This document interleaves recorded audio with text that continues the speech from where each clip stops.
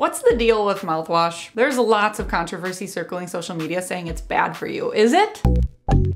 Hi, my name is Whitney and I'm a dental hygienist here to talk about mouthwash and address the 4 mouthwash claims that are circulating social media. So let's jump right in. Claim number 1, mouthwash can stain your teeth. This is actually true, but not for all mouthwashes because it's generally related to one of these 2 ingredients found in some mouthwashes, cetylpyridinium chloride or chlorhexidine glutamate. But before you panic and go check your mouthwash that you've been using for months and months now and you want to go throw it away if it has one of those ingredients, stop, don't panic, don't throw anything away. If it hasn't stained your teeth by now, it's not going to stain them. Mouthwash stains teeth in super small percentages of people, about 3% of people. It's very rare that it'll happen to you. Most tooth stains come from lifestyle factors such as things we eat and drink, right? Coffee, tea, wine, smoking, etc. But for the small percentage of people who do get staining from mouthwash from one of those 2 ingredients, the stains are easily polished off when you get your teeth cleaned at your dental office, so it's not permanent staining, no worries. And if you want to learn more about mouthwash and tooth stain, I will link my dedicated video in the description box. Claim number 2, mouthwash can give you cavities.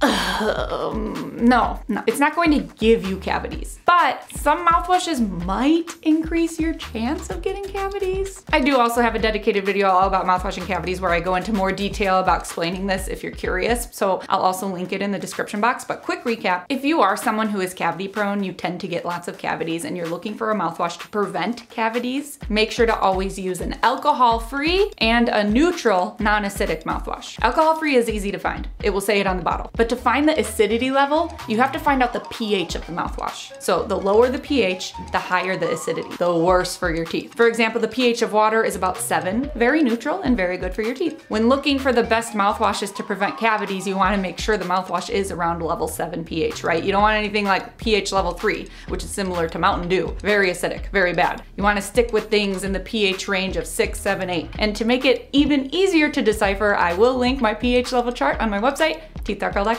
But yes, it's incredibly interesting that they would even sell acidic mouthwashes at all. I don't know. I don't know why they do that. It seems wrong.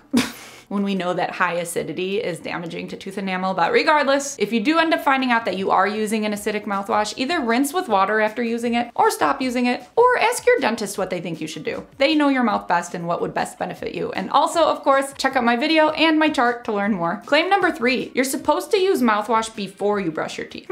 Sometimes true, sometimes false. For this, they are saying it because they want you to keep the toothpaste on your teeth after you're done brushing. So you brush, spit, and don't rinse with water. The idea is to leave the toothpaste on your teeth. If it has fluoride in it, fluoride toothpaste is more concentrated than fluoride mouthwash. So yes, it's good to keep toothpaste on your teeth. But in reality, most people think keeping toothpaste on their teeth feels disgusting, including me. I can't get into the texture. So I would never force my patients to do that. I say it's fine to rinse and swish with water after brushing if you need to, so your teeth feel smooth, and then use a fluoride mouthwash after and keep that on your teeth.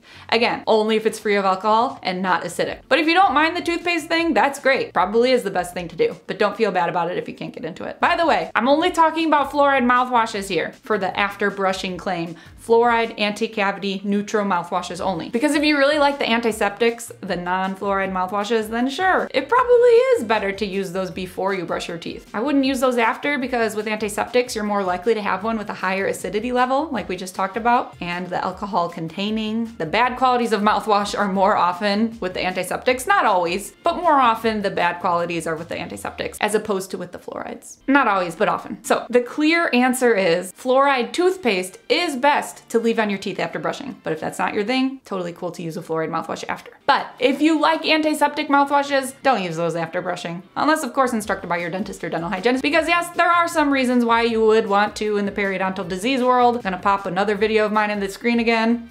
And lastly, claim number 4, alcohol-free mouthwash is better than alcohol-containing mouthwash. This is absolutely true! I've already kind of mentioned this, but what I didn't say yet is that the alcohol dries out your mouth, and dry mouth can lead to cavities. So another thing that can be related to claim number 2, mouthwash gives you cavities. Again, that doesn't mean you can't use any mouthwashes. You just gotta find the right ones. Because although I would never recommend alcohol-containing mouthwash, I'm almost tired about talking about any of this mouthwash stuff because I need everyone to know that mouthwash in general isn't that important. Using mouthwash is not the answer for healthy, clean teeth. Mouthwash does not make or break your home care game. Swishing with a liquid cannot manually remove plaque from your teeth. Only the mechanical motions of a toothbrush and floss or a water flosser or interdental aids, anything that is removing plaque from your teeth, that's what will make or break your home care game. Mouthwash is just an additional thing that lots of people like. Of course, it can help prevent cavities if it's fluoride, non-acidic, non-alcoholic mouthwash, but it's still nothing compared to flossing in between your teeth, right? That's what's really going to prevent cavities. So if we're all on the same page about preventing cavities requires manual removal of plaque and debris from your teeth, then okay, cool. We're all on the same page. Another thing you can do is use a neutral, non-acidic anti-cavity mouthwash.